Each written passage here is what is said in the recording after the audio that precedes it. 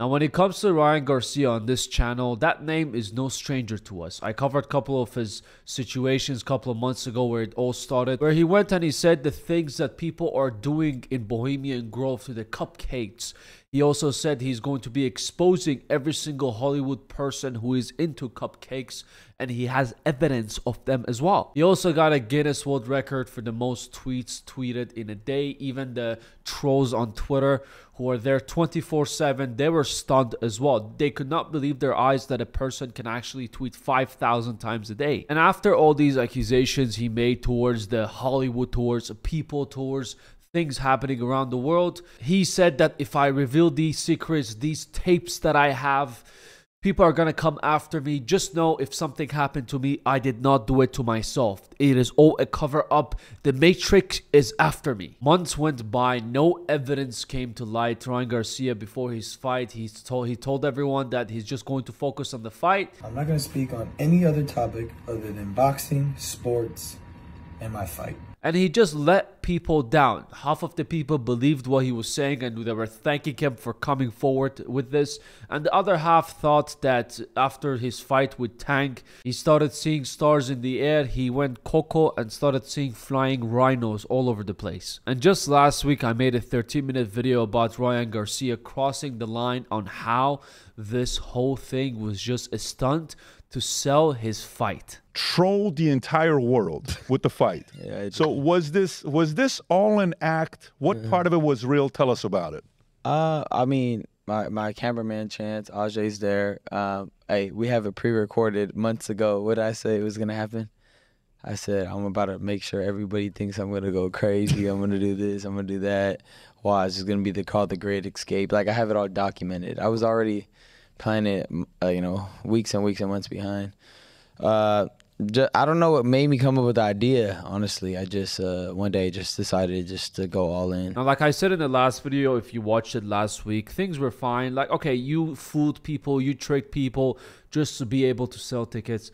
Fine, but when he went on his beef with Logan Paul about this whole Prime situation, and when he made an AI-generated text message between him and Logan, but when he tried to expose Logan, but I brought the proof about that specific message about the kids in Gaza, that just proved that he never cared in the first place. It was him who created this message when I found the error in his spelling, the error that was found on multiple of his tweets that he posted. That is the part where a lot of people lost respect for him, including me. And just yesterday the news came out that Ryan Garcia has been arrested for vandalism. Ryan Garcia was arrested on Saturday for felony vandalism after a Beverly Hills hotel accused them of causing an estimate of $15,000 in damage, the police department watch commander told ESPN. Now, it is not a secret, and Ryan told everyone on the internet as well, that he has a drinking problem. He loves drinking. He drinks all the time. Now, no one has released why he had an episode in that hotel and caused like $15,000 in damage. My best guess is it had something to do with his mother. If you didn't know, his mother, Ryan brought it to Twitter and he told everyone that his mother has been diagnosed with cancer, and a lot of people did not believe him, as he has lied his way through all of the things he has said, all for a purpose of what? Selling tickets. And when you have an alcohol problem and, you know, you've been hit with a of news of your mother's health, and if you're someone like Ryan Garcia, there's most likely you're going to have an episode either in public or private. This is my best guess. It still hasn't been verified on exactly why, but after the incident, the hotel decided to press charges once police arrived. So this is specific of the nature of the damage of Ryan Garcia's behavior wasn't immediately clear. After he was booked at the Beverly Hills Police Department jail, police said Garcia complained of a medical issue and was transferred to a medical center for evaluation and treatment. Ryan Garcia's attorney, Darren Chavez, also told ESPN that Garcia might also be charged with public intoxication, meaning drugs and alcohol. And Ryan Garcia also faces a suspension from the New York Athletic Commission after he tested positive for a banned substance, Ostrine, in the lead up to his majority decision victory over Devin Haney in April. So he's dealing with a lot of bad news in his life, and when alcohol and drugs come into your life, once you're dealing with these things, Let's just say it does not lift you up and put a smile on your face and make you happy about everything. It does not make you forget things. You are going to have an episode, and as you can see, Ryan had it as well. Now, some people like Matt Wallace have been taking it to Twitter on saying the Matrix is after him. I found this extremely funny. Let me show you. Ryan Garcia is in serious danger. He exposed the Bohemian Grove. He exposed the pedos in Hollywood. He revealed what is happening in Gaza. He called out specific pedos by name. And now this is exactly where they want him. He's in prison where he has no way to defend himself, just like Jeffrey Epstein. I told you this was coming. They're about to Epstein him in prison and claim he unalived himself. Now, this is the type of person, we have a name for them on social media, asshole clickbaiters, where they will do everything in their power to spice things up, add extra juice. The drama comes out at a small silent fart. They're going to hold a hairspray and they're going to fart extremely hard on it so flames will come out. Spice the shit out of it. Make it, create another story out of their ass just to get some views on it. And guess what? They always do. This picture had like 10 million views. This guy also went on and posted that Ryan Garcia claimed in March 6th that something bad is going to happen to me on June of 8th, 2024. Because as you know, Ryan Garcia planned this whole thing, or maybe the Matrix called them and be like, prepare yourself for June 8th, no matter where you are. You can't hide. I will look for you. I will find you. And I will spank you. This is what the Matrix allegedly told Ryan Garcia. And then community notes on Twitter came in as fast as they could and said Ryan Garcia never made this tweet. This image is digitally created. Now, if you know a thing or two about this lie detector on Twitter, they don't give a shit about anything but the truth. So if someone comes out and starting drama out of their ass, this is where the lie police is going to come over here and just expose them of what a big of a clickbaiter they are. Because even though Ryan said everything was a lie on his podcast, these people are still going to use the moment that he's down, instead of people helping him, they're going to create stories and they're going to lie just to get some money out of it. It is pretty obvious in this situation that he's been abusing his alcohol use and his drug use, and he's going through a lot in his life and he has no control over his addictions. This Haywan also went on and posted a video saying that Ryan Garcia's final message before death. They're gonna try to put me in jail and they're gonna kill me. That is Ryan Garcia, his ominous final message if they do in fact take his life.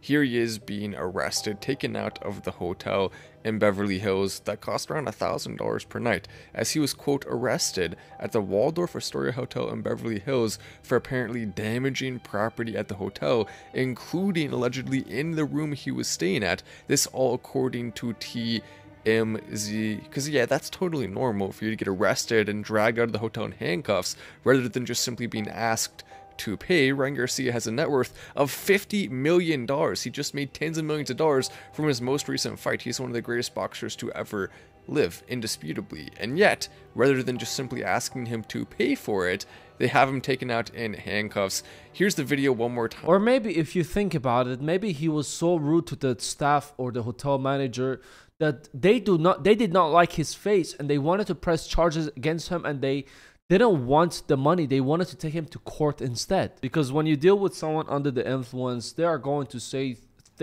stuff is going to come out of their mouth which you know they don't mean it, but it is going to hurt you deeply. So there's a very high chance that the hotel managers, they took it seriously and they took it by heart, and they did not want money from him. Just there, take the money, go. They wanted to press charge him and take him to court with this. And as he's been dealing with this bad news, he's been going on the internet under the influence for sure, and this is just a cry for help, just attention on the internet that he wants to get.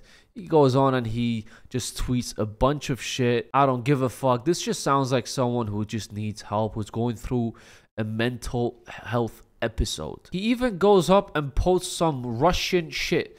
I don't know what this is, and just goes on and just hit that translate button and shut up. I love Russians, don't hate me.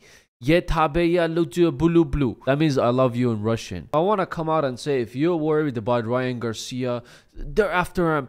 Bad things are going to be happening to him. I can guarantee you the only person who's after Ryan Garcia is himself. This guy in the video goes on and he says that, oh, they can, once they take him to prison, they're going to unalive him.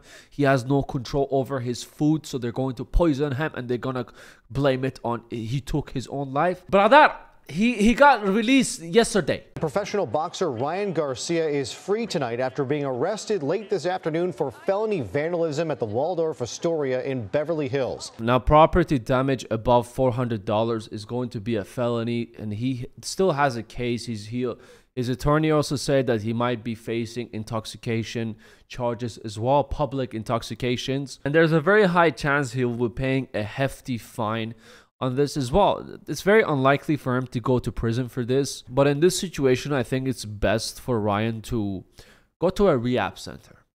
He needs his friends and family just to push him to go to a rehab center. Alcohol addiction is a very dangerous thing. God knows with the amount of money he has what things he is under the influence of as well. So I think the best situation is his friends grab his hand, bro, you need some help, let's go to a rehab center, get your shit together and come out of it as a new man.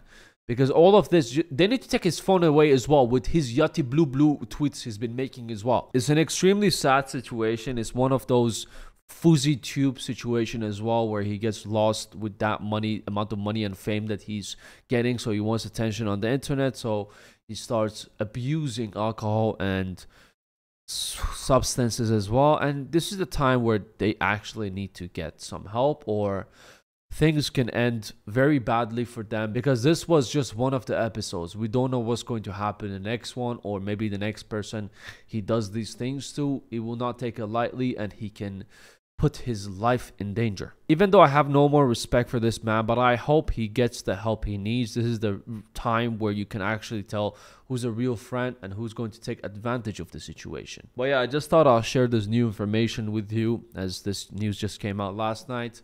Let me know your thoughts in the comments below. Take care of yourself, and I will see you in the next one.